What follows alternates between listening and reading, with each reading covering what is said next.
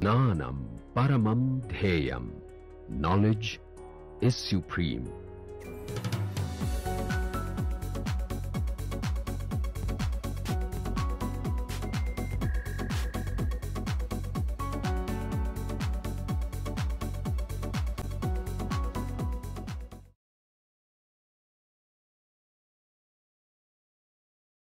Welcome to MOOC course on applications of interactomics using genomics and proteomics technologies.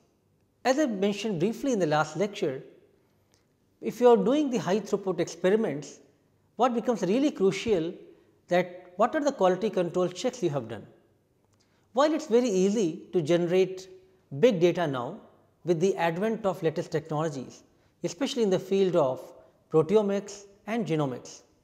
But what becomes very crucial now, how close attention you are paying in terms of your reagents available, they are good quality reagents, your assay performance, the quality control checks for that, and then your various control spots or control features which should guide you whether experiment works or it has lot of non-specific values. In this light, microarray experiment becomes very crucial when you have thousands of spots printed on a given chip and you have to now perform your clinical sample applications or various type of protein which you want to test out on the chip. You need to ensure that you have the good guiding controls for the entire experiments. You have good positive controls and negative controls printed on the chip. But then what also becomes very crucial, if you are printing thousands of features on the arrays, how reproducible your printing is, how close your spot morphologies are from one to other. Have you paid enough attention to ensure that there is no batch to batch variation between the slides? Because if for the biomarker discovery program, if you are using large number of patient samples, let us say 100 samples you want to use for a biomarker discovery program. So, you need 100 slides, one for each patient. If there is a variability from slide to slide and batch to batch, you already have so much variability from the individuals, that is the biological variability which we cannot avoid. Each one of us are very unique, very different, and the patient sample will have many things which will be not so reproducible across hundreds of samples. If your features itself are printed on the chip are also non-reproducible, then you cannot make sense of the data. Therefore, making a good chip with the proper quality control checks becomes very crucial. So, in continuation to the last lecture, Dr. Saloni Sonawala, the application scientist from ArrayJet technology, will demonstrate you how to perform reproducible and high quality printing for microarray based experiments. You will also learn about iris, which is a camera, and advanced technology that is used for this type of printing of microarray slides. So, let us have Dr. Sonawala to give her talk.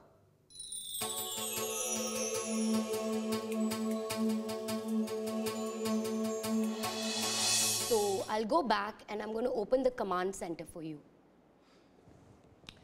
That's your command center. That's the software where the magic happens. This is where all the development of arrays like HuPro and other industrially supported arrays have happened. So, all these people use the command center. The command center is something that you can use. It's like your paint software. You can design which area you want, what arrays, what plates you want. You can pick and choose how many samples you want. You can customize the whole experiment sitting on a computer and designing it from these particular features that I will take you through. Obviously, this is the first tab that gets open. You've got an option.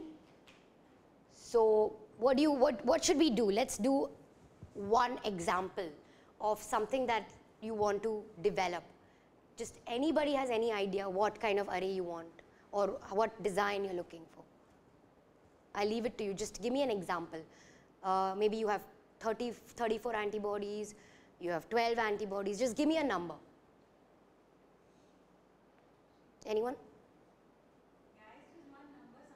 Any number? 22.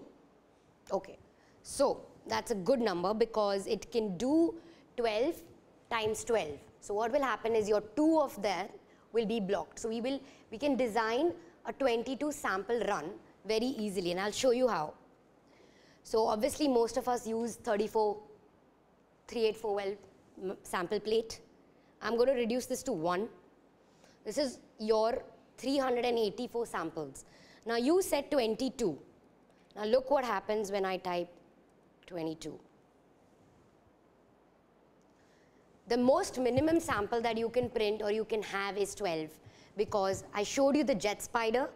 The lowest ability is 12. The highest ability is 32. So now it's a good one that you've given me 22, because we are working around it. So 12.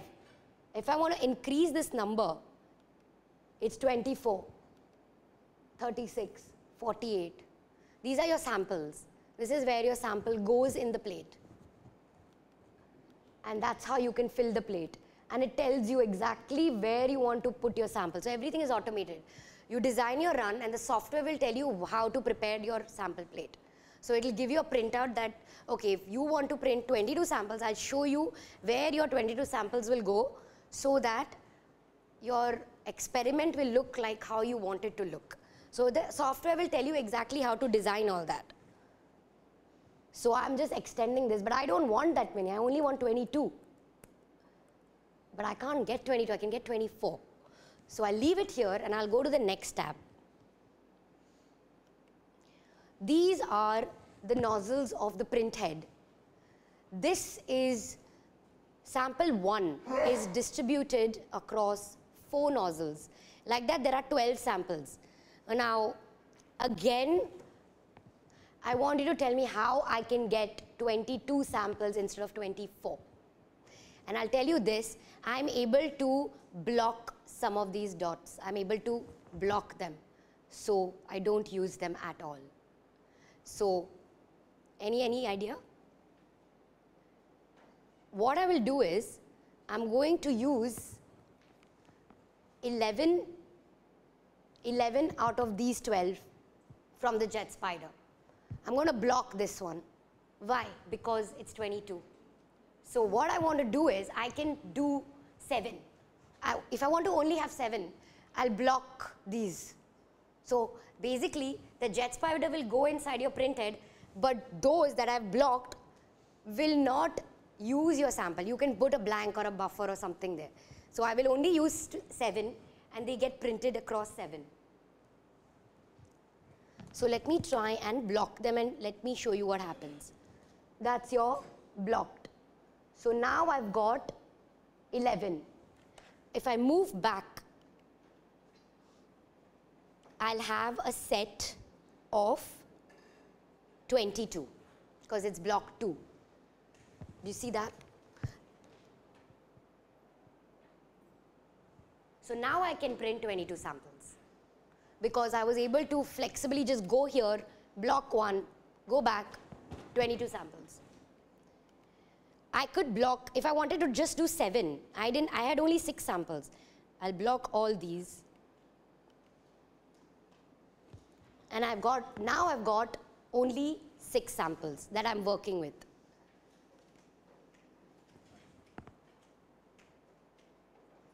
So now you've got 12 because you're times 2.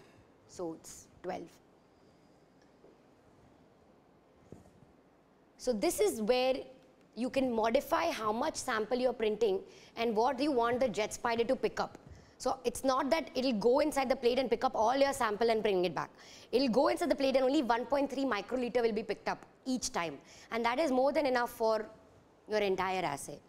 Is there a reason why the samples that are filled are not in one row or all of them like randomized? That's a very good question. There are 2 options you can do. The filling of the samples in the plate can happen vertically. So it goes, a set of 12 goes first corner of the plate, picks up the 12, then it goes down and it picks up. But you also can do horizontally. Now, I've moved this to horizontal. Let me go back. So these are 12 minus, so there are 6. So what happens, it has to fill up.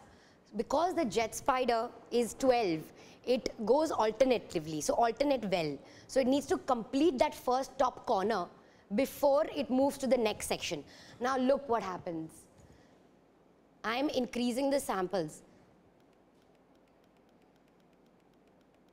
So why does it seem to go? Left to right. Yeah. Yes.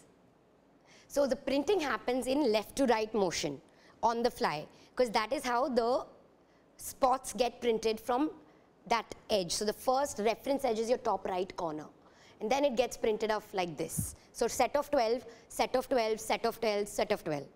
But because the way the plate is designed, that is why the software will tell you where to put the sample. So you can decide how you want the array to look. So if you tell me that this is how I want my samples to look, we will feed it into, there is another option in the software where you can feed your requirements and it will generate a plate map for you on how you want. So you can generate your plate map, you can generate your data sheet, so you can generate these looking at how you want it to fill. So if your plate right now has certain samples in certain specific locations, then the software can also go and pick up that sample from that well. So it's so flexible. Because there are so many different applications, it's actually a very interesting question, and I'll spend another 2 hours telling you how we are doing this mechanism of generating the well plate. So the jet spider needs to fill up one corner of 12. Because it's in multiples of 12, it has to finish the first 12, go to the next 12 wells, go to the bottom 12 wells, go to the next bottom 12 wells. It has to finish one section before it moves printing and takes another set of 12 samples. So that way you are able to save the time it takes to move around. It'll just pick up 12 at a time, finish, go back 12 at a time, and done. So that is so when we are doing assay transfers, we show you a full demonstration of how your assay manually can move horizontally, but this is only to prepare your source plate. This is not how it will look when you print it. This is your 384 well plate. So this is something like this plate. Let me show you. This one. So this is like any plate where you put 20 microliters of sample. Okay. Now this feature of the slide shows you where you have to put your sample, so that the array can look how you want it to look. Or an ELISA can look how you want it to look. This is only for the reasons of where to put your sample. Once you know where to put your sample, you move to the next stages. This is a fun part. This I really enjoy doing because it's fun. Now, somebody give me a normal number. How many pads? Or let's take an ELISA. Let's take 96. I'm going to take it to making. So what I'm going to do is divide this full slide into 96 squares with the software.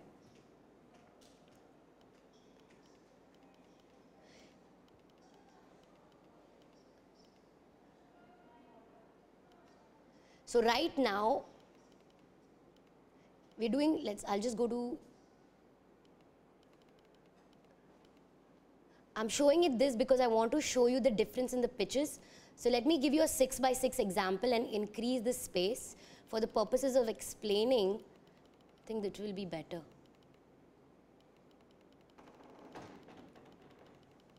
So with the help of a software, I'm changing how I want my assay to look. This is where the slide properties happen.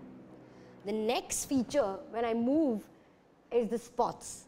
So what I'm going to do now is, this is the distance from one spot to the other spot.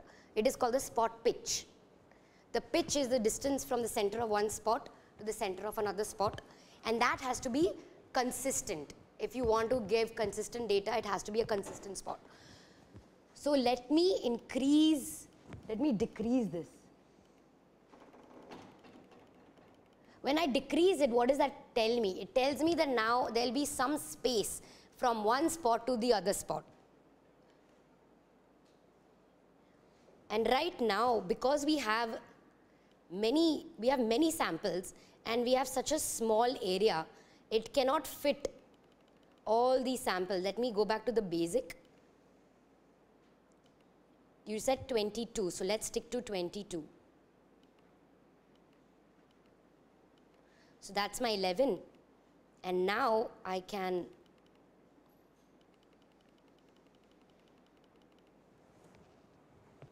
so from one slide, let that be a blank slide. But from my blank slide, I have made many identical assays. Each assay contains 22 samples. So my 22 samples are distributed across the entire slide in the way I want it, because what I'm going to do after this is I'm going to post-process it. I'm going to put my secondary antibody and I'm going to make that as one reaction. And that will be my one assay done. So you can multiplex it. So right now I have given it, where did that go? Right now I have given it several squares. And I can duplicate it. So most of the work in proteomics, obviously you want to get high reproducibility, so you duplicate, you triplicate it. So the HuPro is about duplication. So you've got 19,000 times 2 features. I can triplicate, so this is how it looks. This is the final tab, how my arrays are going to look. And if I want to make them centered, I can make them centered, and I zoom in. These are my spots. And if I zoom out, you can see that each square is its own little ELISA, if that's how you want it to be. So instead of doing separately, at the end of the day, you will have a complete data sheet which will show you that my first spot, for example, my first spot, I'll increase the space because right now they are a bit clustered, so you can't appreciate it. I hope you're seeing this because it's not letting me increase it. And there is a reason, because it's reached its maximum limit.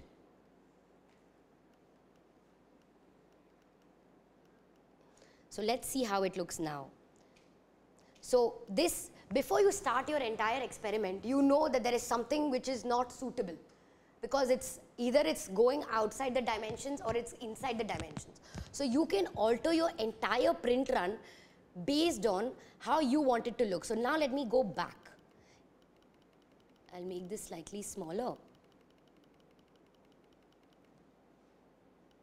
And I'll make these slightly bigger.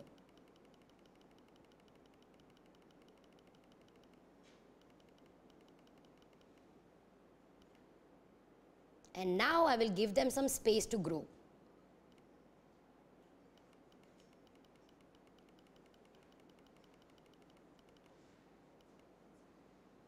Are you seeing any difference in how it's looking?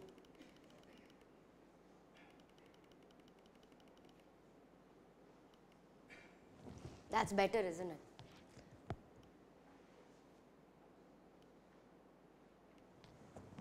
So this is your one square. And now I have designed it, just while talking to design it in such a way that it looks pretty. It's good morphology and differentiated spots. So now you can tell that yes, this is something that I can work with, I can develop my assay. There could be many other biological samples that you can get in this square. So this is just one. So let me go out of it. That's your first row, that's your second row, that is your one slide. Like this, the same time it takes for one slide is the same time it takes for 25 slides. So really it doesn't matter if you're doing 1 slide, 5 slide, 10 slide, 25 slide. Your entire assay can be replicated identically with all these squares, which is why it gives you the fun of designing something and transferring your immunoassay or your chemical or any other biological component assay onto the inkjet platform, because many other people can use it. Because of the software, because it's so flexible, you can design your assay. And when I press start, I can go home. There is no need to sit with the computer, wait, which is why it's 100% automated. So finally, I'll go back to Iris, the camera, which has changed the world of proteomics. Why most of the people prefer this camera is because it remembers, it recognizes, and it reprints. And these are the 3 R's that change the life of any protocol or any assay, because you don't want to waste your experiment if things don't work because of a platform that is in your lab. That's not your fault, but you don't want to then have to go back and repeat anything just because it didn't work. So we've decided to put in a secure quality system itself on the platform that it will remember. If there is anything that you've missed, if there's anything that you've forgotten, mistakes happen. It's okay. So what we are doing is we'll remember it that yes, that is the place where she's forgotten these areas, but don't worry, we'll go back, we'll print it. And that's why what comes back at the end of it as a solution is 100% yield. These are some of the case studies that I have put on the table. This is the benefits of reprinting. It's a technological advancement, and no other sort of proteomics solutions provider has a camera attached to the printer where the camera knows what sample, where, whether it's there, it's not there, whether it's missing. It will tell you a full report, and that is completely automated. So what is this camera that I'm talking about? It's called the iris, camera iris. It has two twin cameras on both the sides of the print head, and it flashes. When it moves from left to right, right to left, it flashes. So if you are sitting and looking at an array, you can tell that the camera is working because it's flashing. It's taking real-time images. Every time a spot is getting dropped, it takes a picture. And all these pictures get accumulated in its database in the cloud, and then it will tell you, oh, by the way, this slide has a dirt, or a sample is gone, or maybe something has been brushed off, or you're missing an antibody because you forgot to fill the well, because so many things. So it detects missing spots, artifacts, merged, misaligned, all these problems that come with microarraying as traditional microarraying are eliminated. That's how it looks. So these two are the cameras. So the camera is actually here. So when it moves, the camera flashes on the slide and it takes a printer. It takes captures an image real time of every spot that gets printed, every section of spots. So that's 12, that's 32 in a row. It will take pictures of all 12 at a time. So it's a real time imaging capabilities. It's automated defect detection. That means it's missing, artifact, merging, misalignment, all that is, it's completely quality controlled. So you don't feel that you have to go back and repeat something just because in the first time you missed something. You always have the option that you switch on the camera, it'll tell you, it'll remember, it'll go back and print it, and that's it. So look at this experiment. This is an overview slide that I created, and this is only one small square section. This is I think more than 1,000 in one square, 1,000 samples. This is just one small part of it, but this is what one of our customer observed, because he was having, it was a lab with a lot of dust particles and things like that moving, and he wanted to characterize this. So he selected his threshold, that I want my spots to have a certain threshold of quality. He chose how much percentage of missing spots he wants. So many of the high throughput proteomic research institutes have criteria. So if they want a successful assay, they have criteria. My signal should be not above, not below. My spot has to be certain percentage. I have to have certain number of assays. So you have criteria for every assay to make them successful. We can set these criteria for the camera itself. So when it starts printing, it is able to detect upon these threshold that you have set, and it will give you a positive accuracy. This is something that was developed in China. They've used the iris for their array production in Capital Bio. It's a very big microarray provider in China, and they use our system to develop some of the high quality assays, high quality immunoassays. But the reason that the iris works is because they need to make sure it's including all their criteria that they have in an assay, or your supervisor or the head has these criteria for making an assay work. You transfer all of those criteria onto the platform. What's a pro license? Pro license is something that has the unique ability to remember, recognize, reprint, 3 Rs. And that is an advanced feature of the software that comes along with the camera. So think about it this way. You need a camera to detect your issues. But if you want the camera to remember and reprint, you need an advanced software. So your current software, which doesn't have the camera, is not going to be able to print something if it is missed without the camera. So the software that is a standard software does not include the options of a camera. If the camera is being used, it has to come with a special software that can remember and reprint your spots. That is why you have something called the Pro license. So Pro license, why is it extremely useful is it can automatically refill your spots or reprint, or it can manually do it as well. You've got advanced data recording. You can store all your content, all your data in a cloud monitoring system. So it's all up and no issues with backup and data safety, etc. So it's all there, and you have improved visual parameters. So you know exactly what is going on, and you don't need to be. So if it's a long assay, if it's going to take maybe 4 hours and you have other things to do, you can press start. You can go back, come back after 4 hours, you'll have few files waiting for you in your cloud. Right, this is my assay, this is how successful it was, how many missing features were there, whether it was able to detect all my antibodies, what is my data. It'll give you a couple of reports. So you just take those reports and then you can post-process them automatically with your secondary antibody or whichever method, RPPA, whichever method you're using to characterize.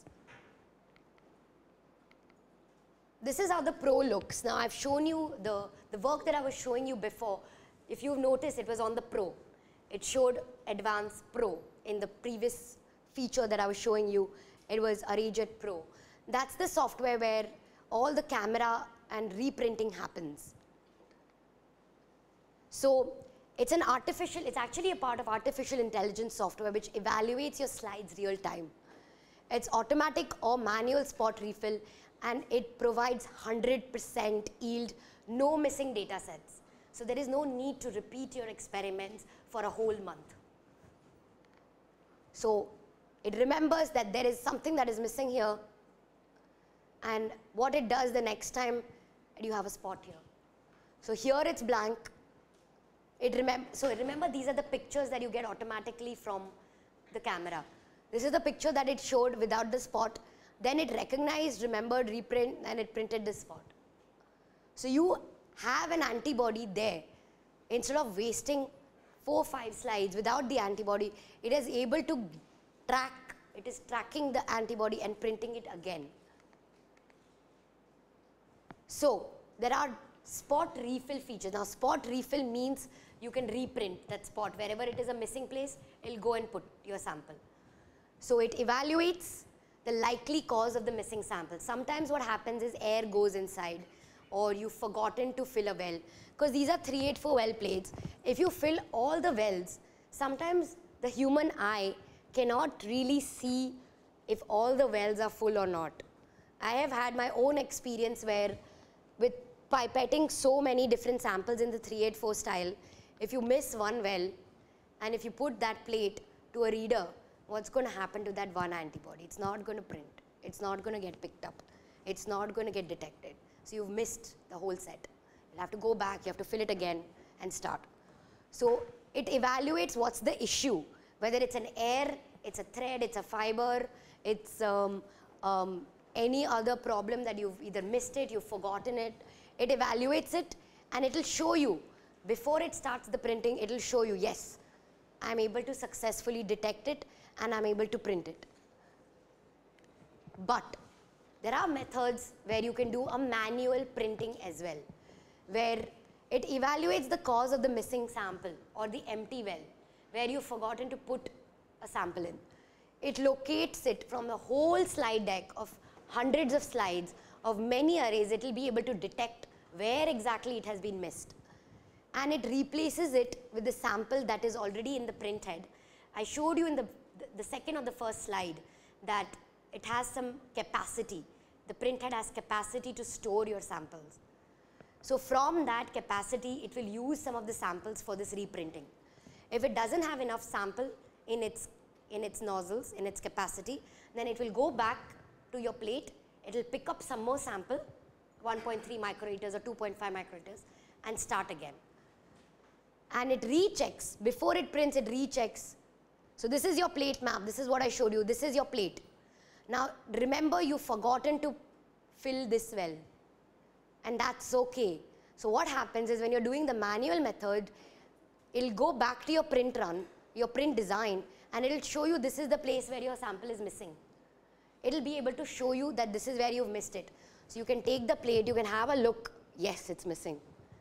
It's right, it's missing, I've genuinely forgotten, which is fine.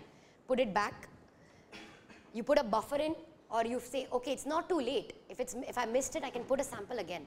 So you go to your lab, quickly prepare a sample, put it back in, put the plate inside the reader, and it starts where it has left off. And then when I start this overview run, the green area is where it will show me to confirm, to double check, to verify that yes, my antibody that I just went and refilled is definitely going to get printed. It's not that I'm missing my entire experiment and the whole thing has gone to waste. It'll remember it and it'll show you just to double check. Are you happy with this? Can I start?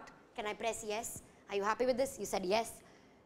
And then, ta-da, that's it. So you've got, this is your missing. So this is your manual method where you've got the spot which is missing. You see this? And then this is your image. This is your array. This is where you've missed it. And without having to do everything again, you just go and fill this one sample and it will show you that yes, your antibodies are. So now you have complete data set. You have a complete array with all data sets to be able to characterize it. So you are not wasting enough time to go back and do it.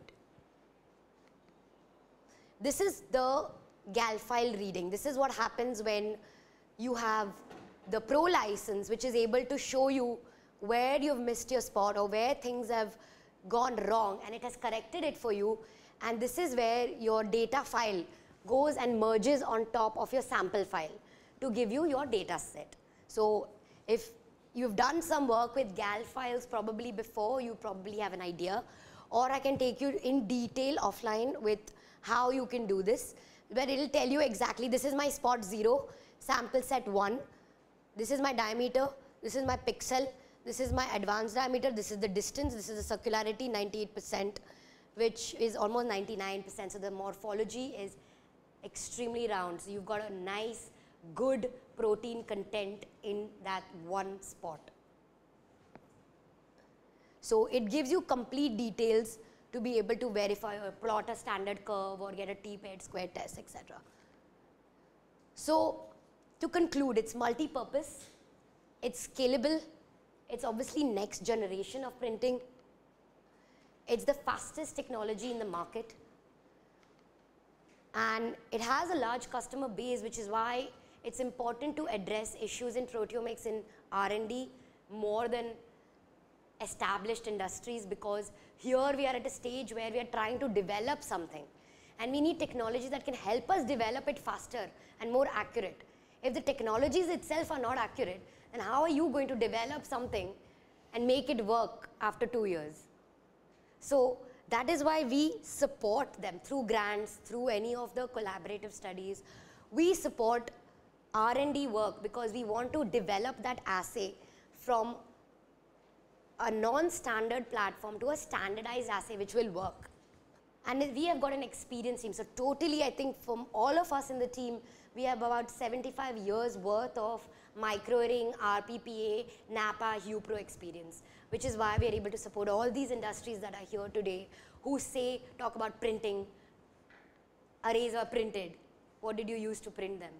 So if they are having any issues with printing arrays, then we are not only promising improved results, but we are also partnering, and it's a joint effort to make sure that the assay is a little more sensitive, highly sensitive than what you were previously getting, but it's also highly accurate.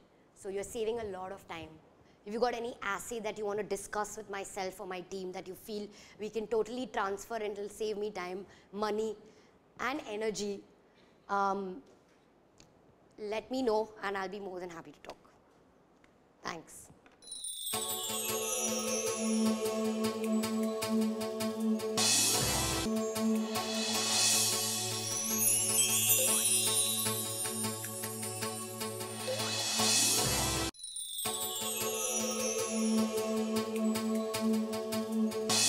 I am sure by now you are convinced that while it seems it is very easy to do microarray based experiments and one could screen thousands of proteins just with the small volume of the patient sample or clinical sample or even small drug what is available to you. You can just have few microliters of droplets and put on the microarray slides and get data for thousands of proteins. However, to get reproducible data and meaningful data which could make sense is not so easy, and that is where lot of technical expertise is required. I hope you are now convinced that microarray printing plays a really important role, and technologies like bioprinting provides innovative solutions to the researchers for the biomarker discovery based programs or drug development programs or to even various diagnostic based companies. So, microarray technologies, microarray printing platforms, especially from the ArrayJet which we discussed today, provides unique non-contact inkjet printing to offer throughput precision and consistency, and it could deliver high quality reproducible microarray based printing, which is I think really required if the goal was to perform experiments on large number of samples. If you are doing experiment where you need only 3 slides, probably even with very minimal variability among the slides, you can still do corrections. But when you have large number of samples and large number of microarray slides to perform, then a technology which can deliver high reproducibility with a high throughput manner, that becomes very, very crucial. In the coming lectures, you will be exposed to more such advanced technologies and their applications in high throughput areas for various type of life science applications, including clinical applications. Thank you.